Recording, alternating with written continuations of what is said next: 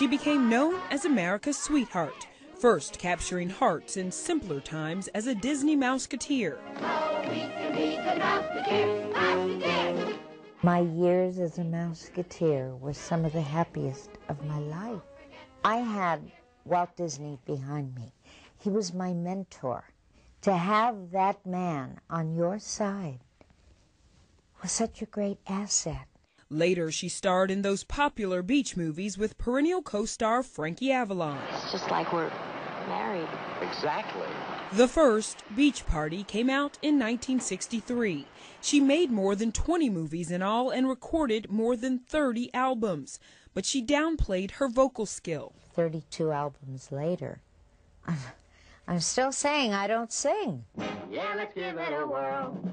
In 1987, she was diagnosed with multiple sclerosis and went public with her condition 5 years later. She credited friends and loyal fans for helping stand by her. There were many days when I really had to have a good cry because of the mail and the phone calls I got. Sacks of mail. I just want to make people feel better, and I've had so much contact with people, and we hug each other and we'll have a good cry together. And people don't necessarily put me up on a pedestal anymore. I'm one of them now. In later years, MS left her confined to a wheelchair, but she remained positive. If I can make someone happy,